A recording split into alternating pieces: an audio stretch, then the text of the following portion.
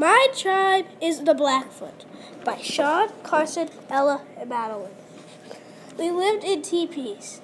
They are located in Montana and Canada. I would not live in a teepee because the powerful snowstorms and strong winds. They hunted animals like bison, deer, elk, and rabbits.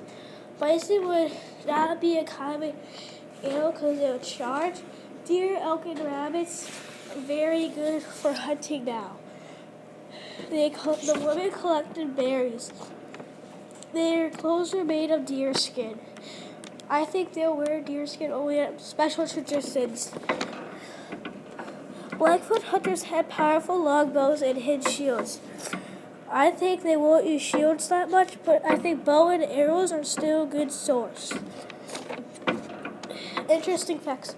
When they built a new camp, the entrance was always built on the east side of the teepees.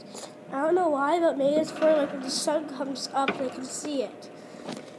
There are over 32,000 Blackfoots. There are about 7,000 Blackfoots that live in Montana. That means there's 17,000 Blackfoots that live in Canada. The end.